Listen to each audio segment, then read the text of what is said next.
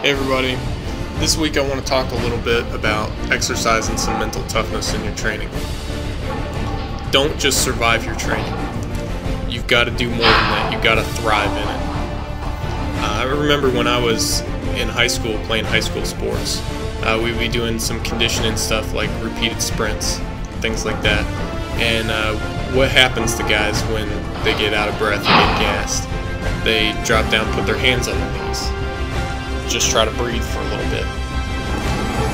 We would always get yelled at for that.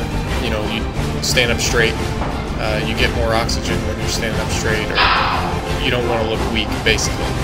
Now, it's obviously a mental aspect of the sport that we were preparing for, but I always thought that it was about not looking weak in front of your opponent. It's not just that. It's about not looking weak in front of yourself, too. Now, for a powerlifter, or really any iron sport athlete, if you're just hanging on and you're just barely surviving your training, it's easy to fall into this mental pattern of defeat, and you can't let that happen. You can't do that. You have to crush your training every time out. Every time out, you've got to just crush it. You've got to thrive in the training environment.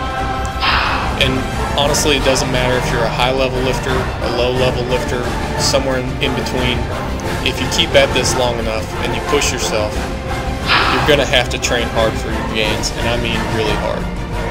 Some workouts you're going to barely get through. You're going to want to pack it up and go home. I mean, sure, you got to train smart too, but you can't use training smart as an excuse for training weak. Part of training smart is putting in a lot of hard work. It's totally unavoidable. And on those days where the workload's beating you down, you got to keep your head up.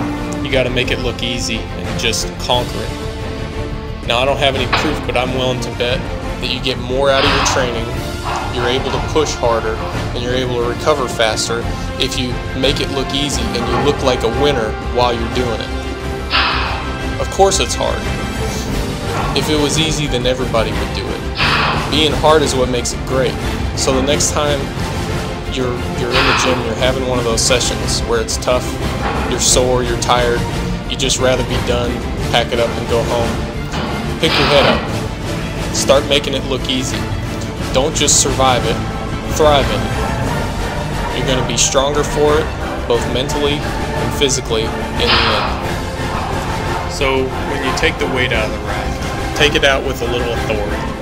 Take it out like you mean it, and set up the exact same way every single time. Because your training isn't as much a workout as it is a practice. It's a rehearsal. So when you practice like a winner, and make the training look easy.